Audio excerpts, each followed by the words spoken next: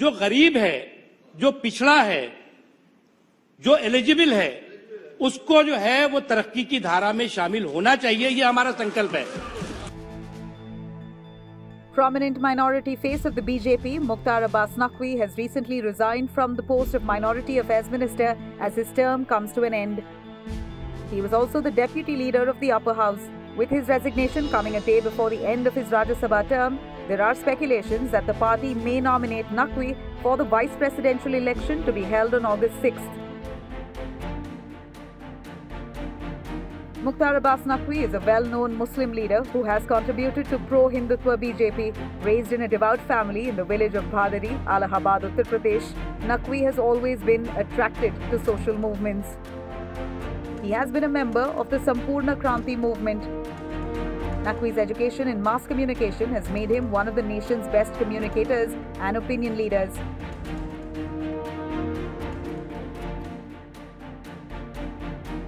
His political career began in 1980 as a candidate for the Janata Party, but the election turned out to be unsuccessful.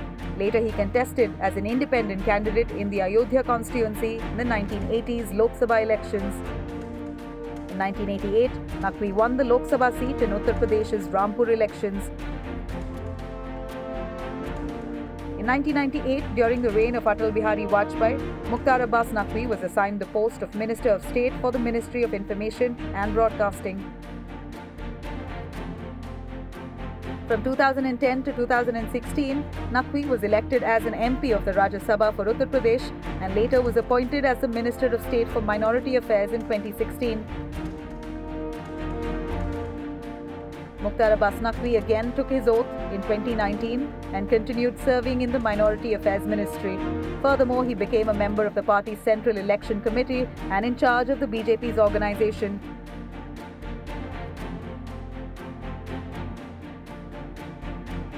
Mukhtar Abbas Naqvi declared August 1st as the Muslim Women's Rights Day, commemorating the criminalization of instant triple talaq. Naqvi also pushed for providing equal opportunities, promoted minority education. Naqvi provided scholarships to several students. The scholarship was intended to reduce the dropout rate and promote female education.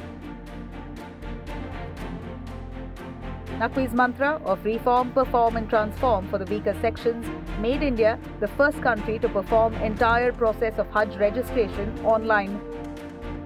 Moreover, Naqvi also played quite an important role in ensuring and facilitating women going to Hajj without a mahram for the first time. This enabled and encouraged thousands of women who could not go to Hajj before alone. Naqvi has also pushed for livelihood of artisans.